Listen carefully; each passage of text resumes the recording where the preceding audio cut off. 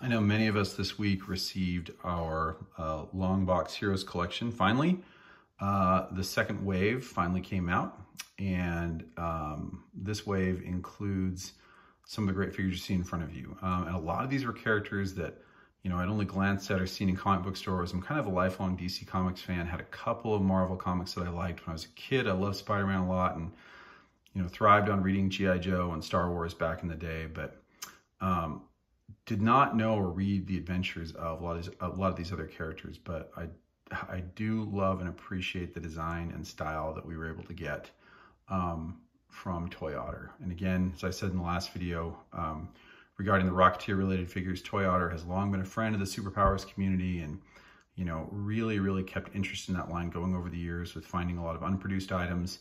And yeah, I think you can even see him talking on the original Superpowers DVD. There's a special feature with him talking about the line and where it originated and some of the history behind it. And love that he is, you know, still involved and making figures that are using kind of the same design style to this day, which is this 4.5-inch figure scale, and has, you know, articulation at the knees and at the arms and at the legs. And that is kind of that great pioneered design by the Superpowers collection, pioneered by the Superpowers collection. So these figures are extremely compatible and they're a ton of fun. And we get a lot of great body types and differences with these characters. So I think I mentioned in my last video that one of the things I found out this week, now I knew the heads were interchangeable, that you can pull off each of these heads and change them. What I did not know is that the arms and legs are also swappable. So you can gently remove the arms and the legs. Again, you cannot remove them at the knee, and the knee does have a joint. It's allowed to swivel, but you cannot remove it. But you can swap limbs, so that is very cool for those of you who are customizing, and it's pretty interesting. If you look in the back here at Madman and Grendel, you start to, I think a lot of us are starting to think, wow, this is pretty close to, if you ever wanted a Spider-Man in your Superpowers line, that black costume Spidey is pretty darn close if you're able to get that body, that head, and maybe figure out something else with some different arms. You'd be pretty close to a Spider-Man custom. So it's cool that you can mix and match elements from each of these figures. So I'm gonna start with the one character that I know, and I knew really well, and this was the Tick. And I did not read the comics about the Tick. I did see it in the comic shop back in the day, did not know much about him, but I did see the series and loved what Patrick Warburton brought to the line. So Patrick Warburton, who would have been, you know, it's funny because I just did a video on Shazam, and I also uploaded today, and I didn't mention this in that video, but you know, Patrick Warburton, who also played the Tick, would have been the ultimate Shazam back in the day. I think it was even in like Wizard fan casting back in the day that he would have been Shazam, and that just makes so much sense. If he was still young when they finally got to a Shazam movie, there's no doubt he would have been that character. Even as kind of the look and the squint that C.C. Beck pioneered, but he also famously played the Tick, and it's a really funny series. Hopefully there's nothing too offensive in there. I don't remember much about it other than I laughed when I watched it when I was a lot younger. And but look at the body, just great all the way around. This figure is a very solid, thick, sturdy figure. Love the musculature, the detail of this character, and it's kind of fun when you fit him in with your Superpowers characters. And I'll show a comparison here in a minute. Actually, let's do that right now. So here's a quick comparison. And again, one's on a stand, one isn't, but you can see this compared to this RB Customs Shazam. You get a really nice overall. Let's pop him off the stand. You get a really nice. So the Tick is big. He's going to be bigger than Shazam and Superman, but you get a very nice inline figure here that fits in very nicely with the Superpowers line. So love the Tick. And some of these characters I had seen, some honestly I had not over the years. So I had to, now the nice thing about this line, and someone actually complained about this with one of my videos last week, and it's a fair complaint, I don't do a lot of packaging. I don't do any packaging on these. I'm not really that skilled, and I really can't take a lot of time to shoot these. So it's not something I really integrated into how I do reviews, but it might have been helpful in this case because the packaging on the Longbox Heroes is great. And a lot of care has been taken to write a biography for each of the characters. And quite honestly, that was pretty helpful for me because there were some characters that I just didn't know. So I believe this is Cassie Hack. And again, not exactly sure what line she's from. And I know we're looking at this and going, wow, this could be the makings of a really great Harley Quinn figure if we wanted. Great design with this, has the awesome skirt that comes with it. Nice sort of female form that you can use as the base for a lot of other figures as well.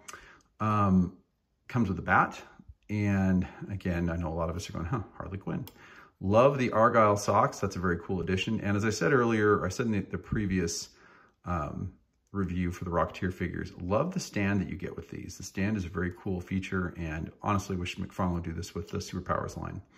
Great paint app, and great detail here. Again, follows the posability of the rest of the line. Then you get Mr. Monster, a very thick figure. Comes with two guns, two sort of purplish guns. And you can get kind of a complete view of the figure here. And the only downside, again, I love these really thick bodies and just how well designed they are and how even they are. And you can stand them down. You can stand them without a stand. Sit them down without a stand. You know they're going to sit there and not fall over. Now watch, so I say that he's going to fall over, but no, he didn't.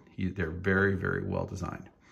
The only thing that I saw right up front on mine is his head seemed a little bit loose, but honestly, I pulled it back out and popped it back in, and it seems to be just right. So it might have just been a little bit loose.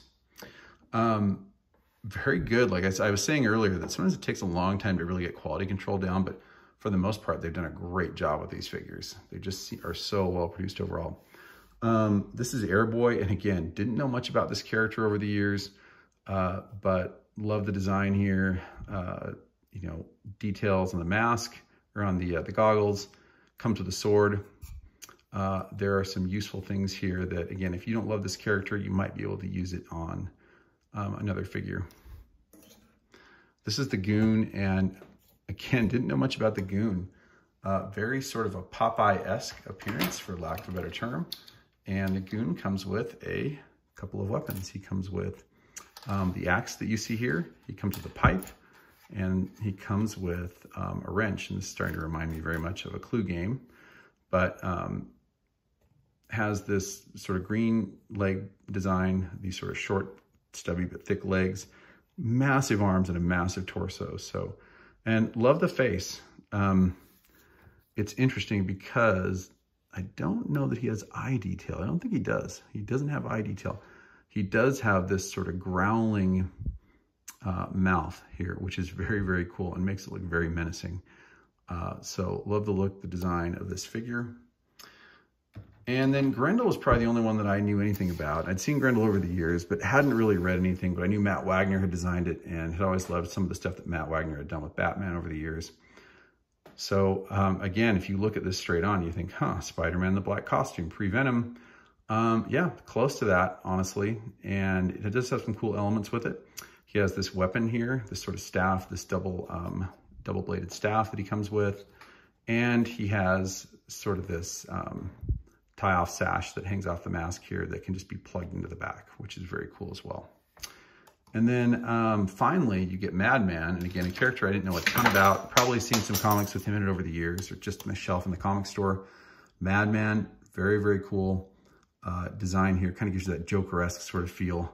And, you know, again, you're just sort of 1 or 2 steps removed from saying, wow, if I don't love this character straight up, I could easily customize something very, very cool out of this incredible body. But this looks very true to, you know, the designs they have on the package from the comics. And you get this really, really cool sort of flowing hair. The great sort of almost, you know, exclamation point thunderbolt on the chest, and very, very nice articulation overall. So again, this, I don't know if this is the first and only wave that ToyOtter is going to be doing. I've really enjoyed it so far. I've enjoyed getting to know and like each of these characters, and just think it's a very strong line overall. Liked, like I said, that the bio on the back of each of these things really makes a big difference. If you don't know these characters, you'll get to know them a little bit more just off the bio. And I remember back in the day, in the late 90s, when they re-released Star Wars with Kenner, and again, the figures looked horrible at the time, but one thing I really liked was on the back, they had a very in-depth bio of each character. And even though I knew Star Wars inside and out, there was a lot of really great nuggets of information you were able to pull from that. And I feel like ToyOtter, assuming he did the work on that, has taken that time and care to be able to give you a more fully formed understanding of each character. So, you know, I'm going to give you a link to Big Bad Toy Store. I believe you can still purchase these there, if I'm not mistaken. I'll try to link to the to that page so you can get them as a set of 7, I believe. And again, oh yeah, there are, I think, 4 other characters coming out that are repaints of some of these as well. There is a Tick in disguise who is wearing a tie, has the same Tick costume, which I think is a slightly lighter color, but that's awesome and funny. So I believe mine will be showing up next week. Didn't review that here, but feel free to go out and get your Longbox Heroes while they last, because I don't believe these are coming back after this wave is done, at least this particular group of characters. So thanks a lot. Subscribe to the channel. Leave your comments below. Thank you.